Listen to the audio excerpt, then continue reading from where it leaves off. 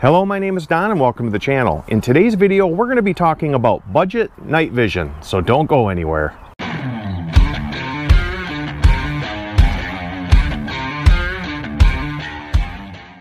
So a couple of months ago, I was contacted by this company called One Leaf. They make this night vision scope monocular combination. You get a decent 3-12 by 56 scope. I'd say if you bought the scope by itself, it's probably in the $150 range. It's a 3-12 by 56. It has decent turrets on it. It has illuminated reticle, and it does have adjustable parallax. It's not a bad scope at all. Then it comes with the night vision monocular. Now this monocular does detach from the scope. It's actually a pretty ingenious design on how that hooks up to the scope. Now it's got some buttons on the back here. It's really easy to use and to set up. It has a laser that I couldn't really find a use for, and then it has a night vision illuminator on the front here.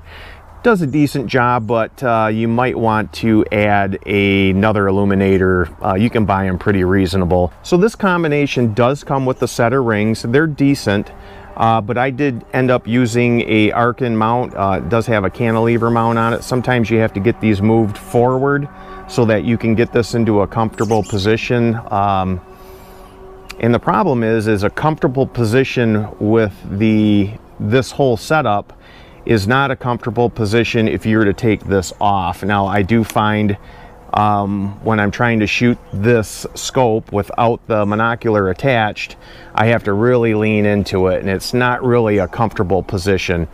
But it does work pretty decent when you set it up with the monocular attached. So I've been using this scope for a couple of months on and off, and the reason I agreed to do the review on it is because I was in the market for a scope cam. Now I did end up buying a trigger cam, and if you could combine the trigger cam and this unit together, I think you would have a pretty good product.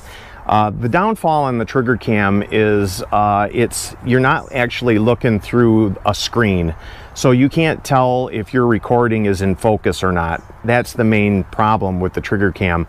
Now you can pair it to your iPhone or to a tablet, and then you can see if your recording is in focus at that point. But it's kind of a pain in the butt. Now this unit, you don't have to do that because you're actually looking at a screen through here. So you can tell if your video is in focus just by using the scope, which is a big advantage in my opinion. Okay, so the biggest problem with this unit, if you want to use this to record audio, the audio is set to such a high volume that it distorts. Like I'm sure right now, it's distorting, and actually I will switch the audio off of this camera and only run the audio through this camera right now.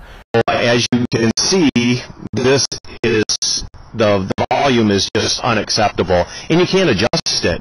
It's just set to really high, and it's so high that it's very distorted. So I'm going to switch it back now. Other than that, you know, it's really not a bad setup. It takes decent video. Where am I at? Here we go. There's the target. So it takes decent video. That's a target at 50 yards. That's my KYL that I have set up for 100 yards. You know, that's, you know, it's a scope cam. All right, so we're going to try this KYL rack at 50 yards. Let's see what happens here.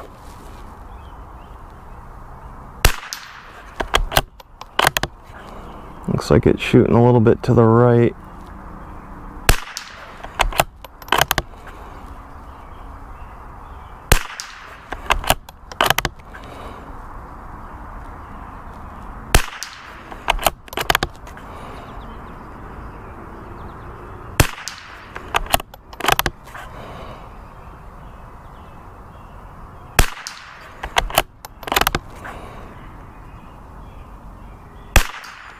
You would have nicked it.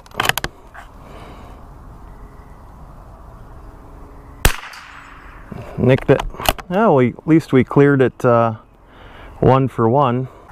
Okay, so we're on a filled edge right now. Notice how the center of the crosshair area is darker. I think that has something to do with the sun is to the right and in the background. So I don't have a sunshade on this. It did not come with a sunshade. So I'm kind of wondering if that's what that's from, if we're getting the hazing around the edge there because of where the sun is located. At least that seems like it to me. So right there, that's about 300 yards, and I believe we're on about 12 power there. That corner there is 480 yards. Those barns back there, that last barn was 1,000 yards. I just wanted to show you what this looks like on a field edge. Let's get back to the review. Let's see what the warranty is on this unit. All right, so you do get a 2-year warranty. Covers any manufacturing and assembling defects. It says for repairable defectives out of warranty, One Leaf will repair them at no charge. Customers are required to cover all shipping costs for returning back and sending replacement. I don't understand. How does it have a 2-year warranty if they're going to fix it out of warranty? So if you were to buy this unit by itself, the NV100 16 millimeter, it's $299. So if you wanted to buy just this unit here, which is the monocular, which you can use it as a monocular, it will come with an attachment to a scope. And if you want to buy other attachments, so let's say the one it comes with doesn't fit your scope, you can buy there's I think 2 other attachments. Well, people do buy this to use it on their own scope, but the problem that I found with that, because I tried to put this on a few of my scopes, is once you have your scope set up, okay, so you have what, maybe 3 inches of eye relief there. This is well longer than 3 inches, so what happens is, right now it's not too bad. I can kind of come in, I'm leaning back a little bit, but it's not bad. When you try to put this on your other scope without moving your scope forward, you're way back here like this trying to use this this unit. So the size of it is a little, I think they would have been better to kind of go up and over the scope a little bit. That way, you know, I would think that this shouldn't be any more than 3 inches long. That way, you know, you don't have to mess with your scope, which you've already sighted in. You have it set up just the way you want it, and why would you want to move the scope forward, have to re-zero the rifle just to use the night vision unit? All right, well, let's come back here when it gets dark and we'll do a little bit more filming through the night vision unit, so stand by. There's the 50-yard KYL, and it's pretty dark out here right now, but let's try and clear this KYL.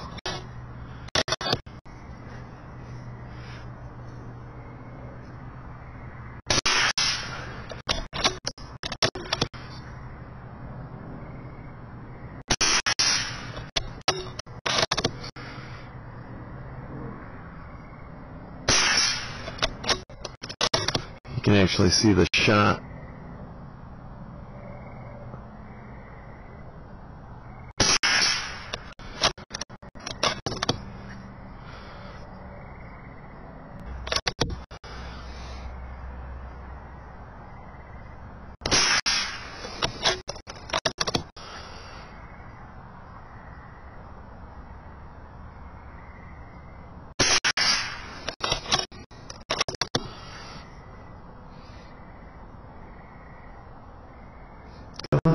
Stop.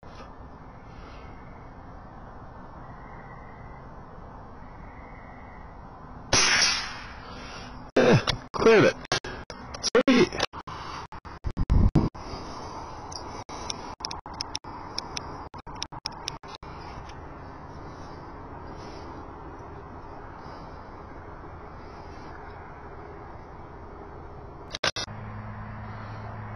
What's the increment?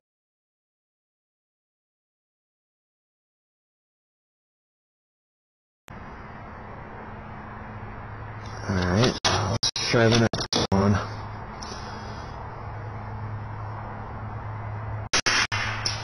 Yep. That's pretty impressive. Alright. You know, guys, I'm just happy that I'm hitting even that large one at 100 yards. I mean, that's the size of the head of a bunny, you know. That's a dead bunny. Last but not least, I want to show you the one leaf monocular on a Tract Toric. So this is a Tract Toric 2.5 to 15. Now I do find that the lower powered scopes do work a little better on this.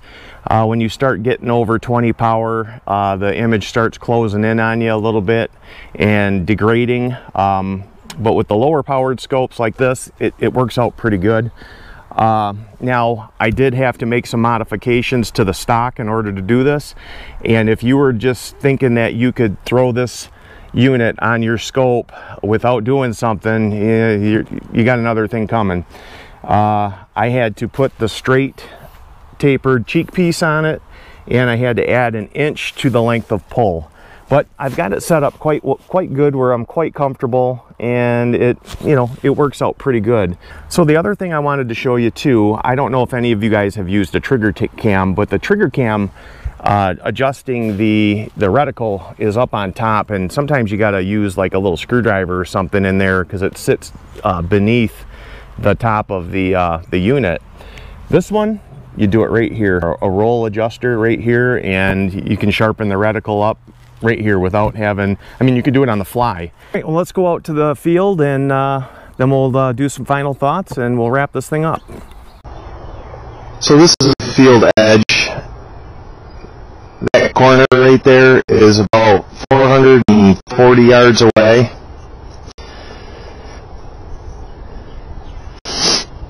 Those barns back there, that barn is 1,040 yards away. Now watch this. Now this has a digital zoom. So I'm going to zoom in. So now that should be about 10 power on the scope, because it's 5 power, which I'm at, times 2. Now we have, so this is a 3 power digital zoom. I'm not sure what that bumps it up to, maybe 30 power, so that's pretty cool. And the digital zoom is actually pretty darn good on it.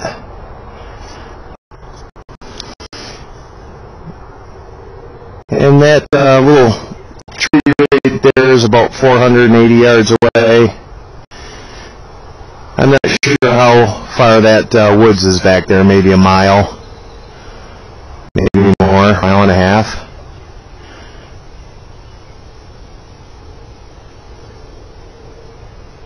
This thing, I think, takes pretty darn good video for $300, and it has night vision. I really don't think you can go wrong. Let's zoom in on that. Let me zoom on it. That's pretty darn good.